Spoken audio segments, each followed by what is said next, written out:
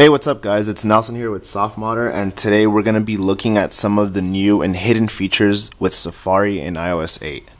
So the first one that I'm going to show you guys is how to access recently closed tabs in Safari. It's pretty easy to close a tab accidentally just by tapping on one of the X's.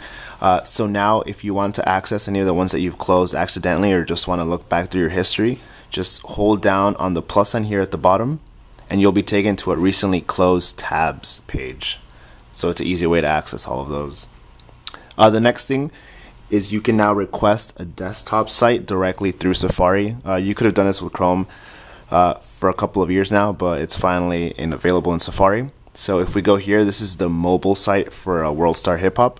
So what you do is just tap on the URL here, scroll down like this, or just pull down actually, and then tap on request desktop site, and you'll be taken to the desktop site. Okay, cool. The next feature is separate private browsing. So if I tap here on the corner and you go to private, you'll be taken to a separate private page where you can access all of your stuff that you need to look up, whatever it is privately. If you want to exit there, you tap back here and then tap on private mode again, and you can close all your private tabs or keep them so you can access them later. Before tapping on private mode would turn all of your current tabs into private, so this kind of just makes it easier to search your private stuff and then go back to your regular tabs in Safari.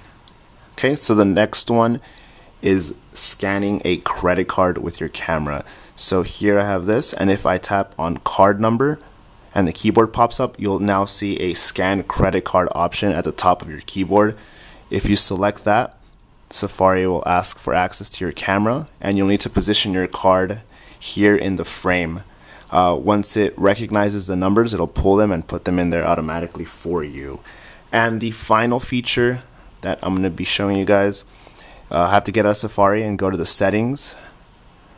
I'm going to head over to Safari here. If you go to search engine now, you'll see that DuckDuckGo is available for search engine. If you haven't heard of DuckDuckGo, it allows you to browse the internet without being tracked. So it's become really popular now. Apple allows it as one of your stock search engines. Alright, well that's it. Thanks guys. Don't forget to like, comment, and subscribe, and check out the full tutorial over at softModder. Alright, thanks guys.